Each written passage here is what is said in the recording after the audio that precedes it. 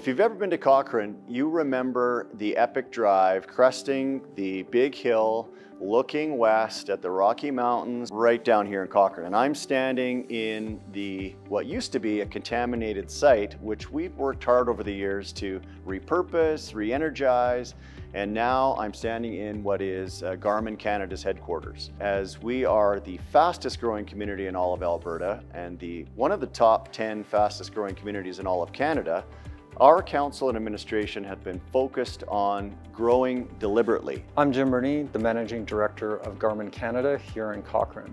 I'm standing here in the main entryway and common area of the Garmin building. It's a pretty exciting place to come and work every day. All the engineering, design, testing, all happens right here. We've talked about how we've built a community that I hope is fostering an environment that technology-based companies can thrive in.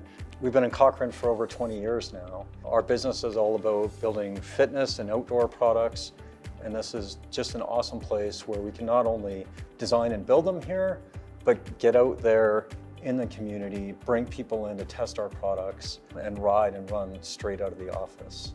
But we're also building the trails and the infrastructure so we can get out there and keep using our products as it grows. So it's kind of twofold. One is the natural setting of Cochrane. We got the trails that we've invested in over the years and continue to.